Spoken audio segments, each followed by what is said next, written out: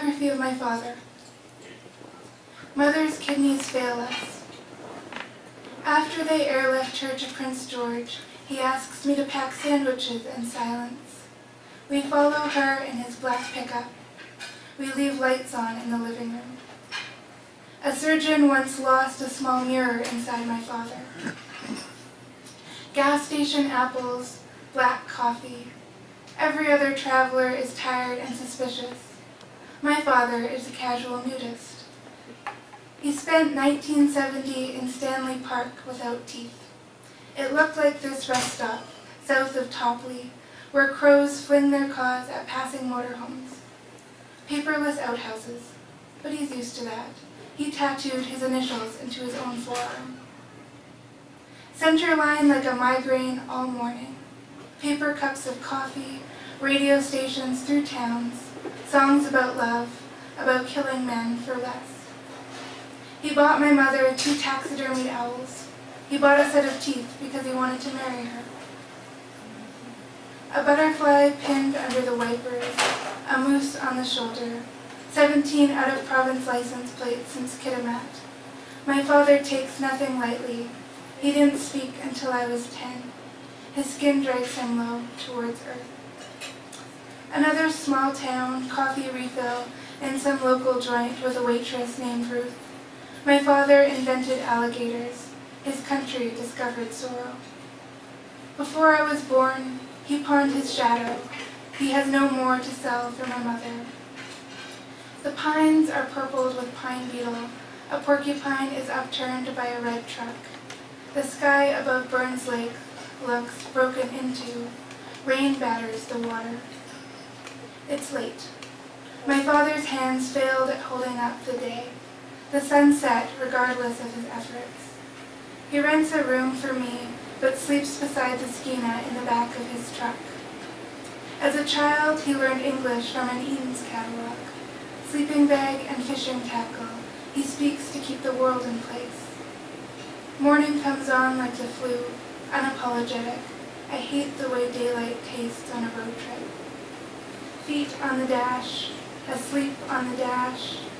I have a memory of my father in which he shaved his beard.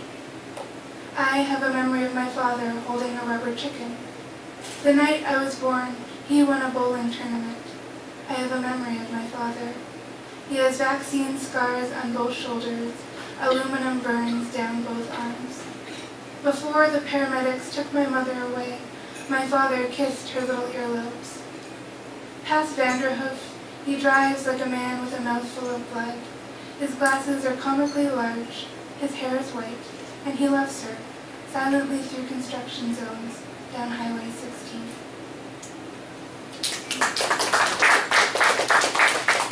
And I think I have time for one more? Yeah. Okay. This is the last poem. It's also about my dad, who likes to give me money, but he doesn't like to give it to me straight up. He'll never just hand me money. So he'll give me like a bag of small change, which I'll have to take to the bank on my own. Or the other Christmas, he made me come out to poker with him to show me off to his poker buddies with the intent of winning me some money. And he did, and this is what he said. My father winning me $242 at the Kitimat Golf and Country Club last Christmas. Order anything you like. Tell them it's for John. That's George Chow, general manager of the hospital. See that tell? He's got pocket kings. Dealer's Danny, real bigwig, head honcho of something or other. Your mother doesn't like him much. Call. Club soda, ice, no straw. That's Puga, serious, his real name. And that's Ken, Gus's son. We play Gus's memorial tournament every May. Ken's probably the only one at this table who hasn't played his dad. Some nights I get here first and watch the golfers down below. Did I ever tell you about my first job, rounding up golf balls from the lake? This was in Lethbridge. I sold them back to the golfers. All in.